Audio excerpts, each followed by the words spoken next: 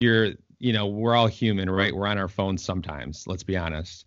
You can't, if I'm a full day with them, I'm not going to have my phone down the whole time, right? So if I'm texting somebody and I'm in the middle of a conversation for a couple minutes and she's coming over and she's repeating, daddy, daddy, daddy, daddy. I'm like, babe, I just got to finish, honey, let me finish this conversation.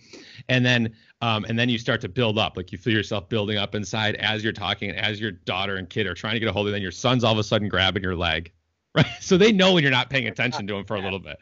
And then you react, right?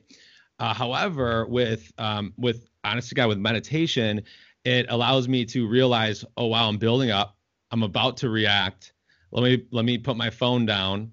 Let me just take a couple deep breaths and then pay attention to the kids.